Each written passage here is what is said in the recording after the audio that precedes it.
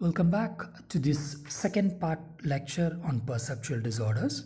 In the first part, we had seen an introduction about what is a perceptual disorder and how is it different from sensory disorder. And then we saw what could be the different forms of perceptual disorders that could affect a person with brain injury.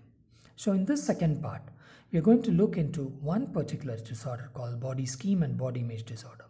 And we are going to go pretty deep into it. You will be understanding what are the different ramifications of this.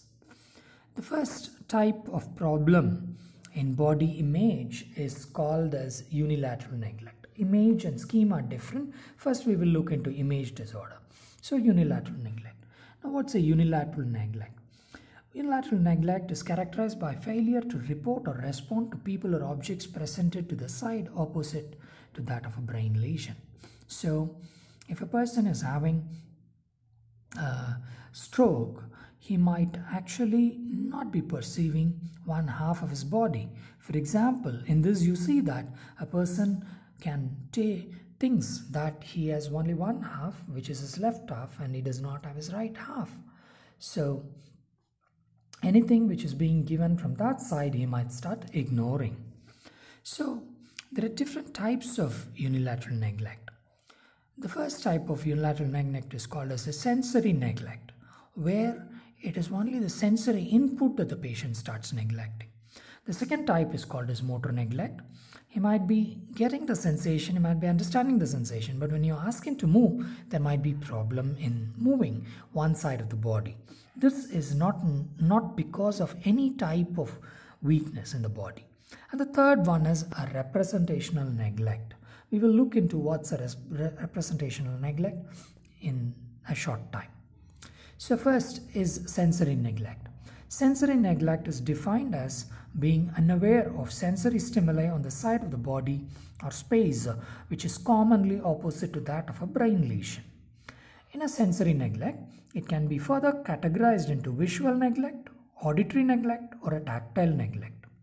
So, in this picture, this is a picture drawn by a patient who had a visual neglect. There was a picture of a cat which was given, and she was asked to copy this picture of this cat and draw it onto her. So she has very beautifully drawn, and you can see that the face is there of the cat complete. But you see that one half of the body image of the cat is completely not there. So in the picture which was given, it was there, but when she had copied only a half part of it. So this kind of problem is called as a visual neglect, and it predominantly occurs when there is lesion which is close to your occipital lobe, but it is in the junction of occipital and your parietal lobe. Similarly, we can have auditory neglect. Now, auditory neglect would not be a very, very uncommon phenomena for all of us. Whenever our parents speaks about our growth or our taking care of ourselves, we commonly tend to neglect those words. When a teacher tells that you need to prepare for an assignment and come for the next day, or you need to read up the particular topic and come for the next day, we normally get it, right? Of course, it is just for a joke that I'm telling, but in reality, when a patient is there, they will be particularly selectively neglecting inputs from some areas. And the third is a tactile neglect, in which if you give somatosensory information from one side, say for example, you're touching a person on one side, he might not be able to perceive that. So in reality, he might actually tell that someone is touching, but he might not be telling that it's coming from the affected side. He might be telling it's coming from the other side. So that's called as a tactile neglect. Now, these are the three forms of sensory neglect. Now, the next one is a motor neglect. In a motor neglect, a person might not be moving that's half of the body, but this one could manifest in different forms. For example, if you give a painful stimulus to the person, the person might not be completely aware about it, and he might not move the body part. It's natural for all of us to move a body part whenever a painful stimulus comes, but this person who is having a motor neglect might not move. Rather, sometimes it might not present itself as a complete inability to move. Sometimes they might be moving, but it might be of a smaller distance. The range through which they move might be very less, or they might be moving very, very slowly. These are also different forms of motor neglect. The next type of neglect is representational neglect, where a person ignores the contralational half of internally generated image. Now, what is this internally generated image? Now, I want all of you to pause the video now, and before pausing the video, close your eyes, and now you try to recall what is in front of you. You might very well recall where is the switchboard, where is a glass tumbler in front of you, where are the cloths kept. Now, most of this you would be able to recall. Now, for sake of recalling, I want you to pause this video for a minute and try recalling all the objects which are there in front of you by closing your eyes. Also try recalling objects which are there behind you. Yeah. So now you would have now you would know that whatever objects are there in front on the side of us have an image within our brain, and this can be pretty much affected in case of representational neglect. Now this representational neglect, now we can see the image of a house. A person, when he goes out, he can see only one half of the house. He cannot see the other half of the house. So this particular representational neglect could be that of a personal neglect, where a person may fail to dress one half of the body, or when he is combing, he might comb only one side and not the other side. Please don't confuse this with some of the fashionable hairstyles which people get or keep at the present point of time. That's not personal neglect, that is extra care and in order to attract other people. But what we are seeing here is a person who is having a personal neglect might not have combed, right? So he might not have shaved one half of his face. So this is called as a personal neglect. So now a face is something which we don't see commonly. It is something which is there as an internal image during most of the life, most of the day. Normally when we see a mirror, we come to recognition. But these people, even when they see the face in a mirror, they will fail to recognize what's there on one half of the face. The other one is spatial neglect. Now, personal neglect is when we neglect our own half of the body image which is there inside our brain. But in a spatial neglect, we neglect what is there externally, and it could be a peripersonal, which is on things which are close by to us. For example, in a complete plate, you might have different material. A person might eat from one half and he might leave off the other half he might not pick up food and eat from the other half of the plate. This is an example of peripersonal, which is close by. Extrapersonal neglect is the one where the person has difficulty in seeing things which are further away. So what happens is he might be able to see and tell what are there, but when he walks on, he might consistently go and hit against a door wall. And this is called as a extrapersonal neglect. When all of us move through a doorway, we normally move through the center of the doorway, but since this person sees only a half of it, he might be consistently moving through only one side of the doorway. So this might lead to him colliding onto the wall of the door. Okay, this is called as extrapersonal neglect. We'll give a second before going on further. What we have seen till now is we have seen about one particular disorder called as body image disorder, and one of the most common body image disorder which commonly occurs in stroke patients, especially during the early stage, is unilateral neglect. And unilateral neglect could be a sensory neglect, could be a motor neglect, or could be a representational neglect.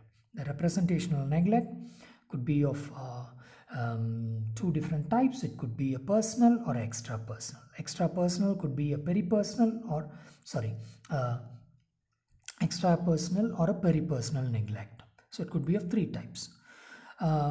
Sensory neglect could be visual neglect, auditory neglect, or tactile neglect. And a motor neglect can happen either by absence of a movement to a stimulus, or there might be a reduction in the quality of movement. So now, most of these unilateral neglect have been identified to occur in a particular region of your parietal cortex, which is the infero-posterior region of the right parietal cortex. If there is a problem in this place, you will have a unilateral neglect. Let us now move on and see what are the tests that are available for testing unilateral neglect. There are multiple tests. First is a line bisection test. What we do is we place a paper in front of a patient and draw a line from right to left as that shown, and we ask the person to mark in the center. So if the person is going to see the complete line, he is definitely going to mark in the center. But if he is going to neglect one half of it, so he will leave that and he will mark in the center of half of the line, which is going to be quadruvate. So that's your line bisection test. A second test which is commonly used is called as a star cancellation test. Now what is this? Now in a star cancellation test, we have this picture and we have larger stars, smaller stars, and we also have different letters written in.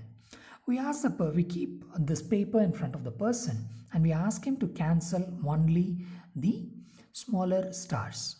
As you would have rightly guessed, a person with a unilateral neglect would cancel stars from one half, but he would leave it from the other half. The next is a copying and drawing test. In this we give a picture. Previously you saw a picture of a cat, and this you see a picture which is slightly symmetrical. That means both the sides look similar slightly, and we ask the person to copy and draw this, and you know what would be the result of it. This is called as copying and drawing test. A last pen and paper test could be a clock face test. So in this we ask the person to write the numbers 1 to 12. In this, if he is not having a neglect, it would be equally distributed. If he is having a neglect, all the numbers from 1 to 12 would actually come within the one half of this clock. The next test is a behavioral inattention test. It is basically a combination of multiple tests. It has 6 commonly used pen and paper tests and 9 behavioral tasks. So the pen and paper test includes what you have seen previously, like line crossing, letter cancellation, etc. And the behavioral tasks include picture scanning. We give him a picture and ask him to scan it and tell us all the features of a picture. Or say for example article reading, we ask him to read the article and he would be consistently leaving from one half of it. So it has many other tests. This following 9 tests are there. The next tool is a Katharine scale. This is a checklist for therapists, and it's designed to assess the presence and severity of unilateral neglect in a range of daily activities. The scale involves observing as well as evaluating the patient's function. Now, these are some of the items which are there in the Katharine scale. We observe a person, how he grooms, how he shaves, how he wears the left sleeve of his dress, how he eats food normally, etc. And we ask the person to perform different aerial activities. We observe him and then we score whether he is having a problem in that area or not. Right? So that completes our disorders of body image. In reality, we are going to have certain other body image disorder apart from unilateral neglect. These are called as body scheme disorders. Now, what is a body scheme disorder? Impairment in body scheme is a lack of awareness of body structure and the relationship of body part to oneself or to other.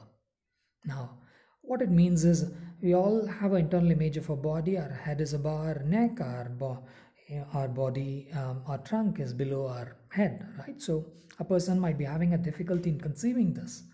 So you might see that over here on the left side is the normal body image of a person, and on the right side the person thinks that the relation between different body parts are different. So you can see his leg is on the top, his head is down, and what's on the left side is on the right side. So he might consistently perceive his body, the relation between the body parts like this.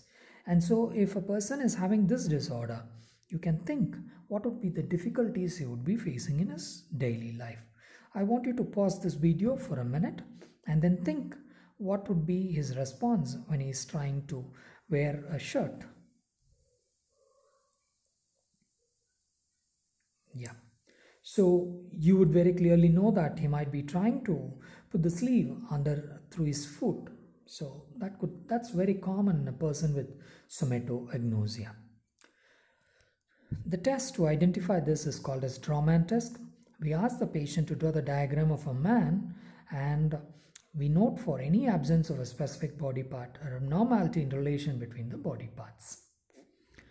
Now the next type of body scheme disorder is finger agnosia, where a person finds it difficult to identify his own fingers. So he might be misunderstanding his index finger, and if you ask him, show me your index finger, he might be showing his ring or his little finger. This includes difficulty naming the fingers on command. So that completes the portion on body image disorders.